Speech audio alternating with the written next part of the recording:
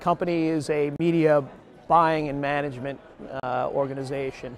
So we buy direct response media in print, TV, radio, and online.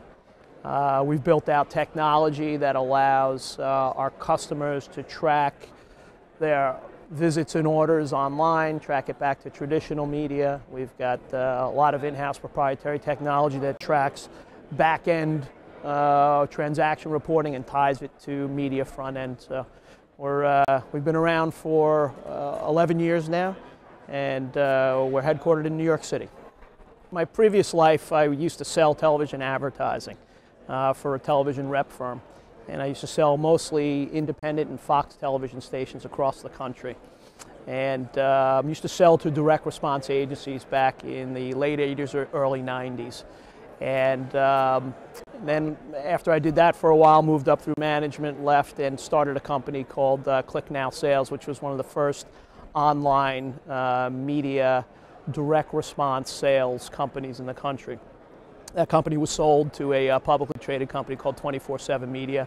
Again, very direct response, technology oriented, and grew that to a company with 25 offices domestically and internationally, and had a big focus on direct response. After that, my tenure was over there.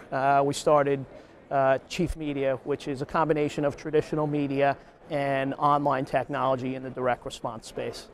Technology really is a differentiating factor. We're a very hands-on agency. When you talk to us about what we do, a lot of agencies in this business buy media very well.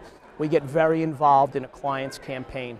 We break down every single campaign as if we were the marketer, running P&Ls and projections and financials and cash flows, coming up with offers and different configurations that may get greater profit out of a campaign, whereas a marketer may have not known that before. We draw from all of our experience amongst all of our clients, over hundreds of millions of dollars of media spend over the years we've been in business, and impart that knowledge on our clients to ultimately generate a greater, more efficient ROI for our clients. And then after we do that, on top of that, we layer on all of our technology that we've built out.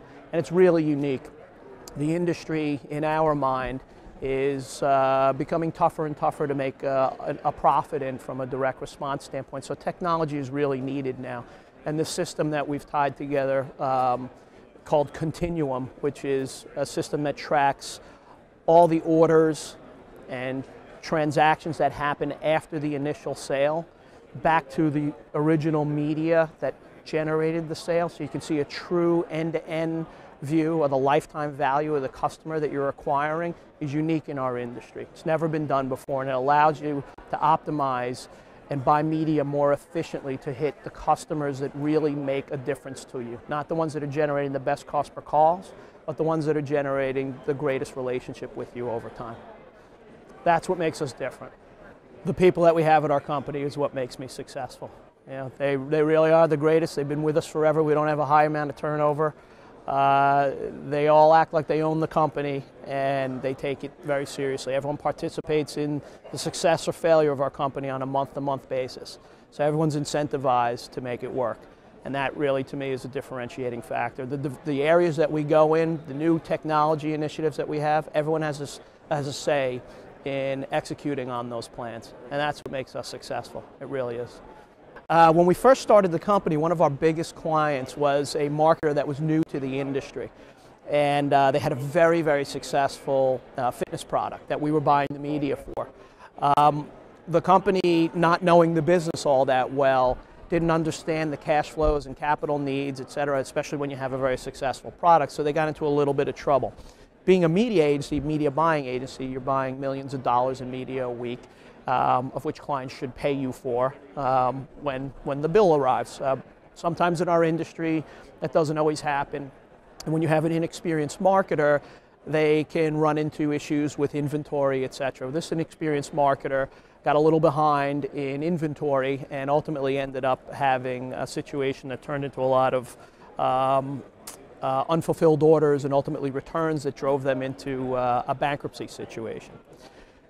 we being their a company that was owed a lot of money with them was one of what was called an unsecured creditor during the bankruptcy, and we became a marketer for the product because we decided that in order to get ourselves paid back, in order to get the other vendors who were not paid back, fulfillment houses, television stations, call centers, etc., we would run the campaign at a level that we felt was going to be more efficient than what was happening prior. So we actually became a marketer by default because we had to pay ourselves back, and it was a substantial amount of money.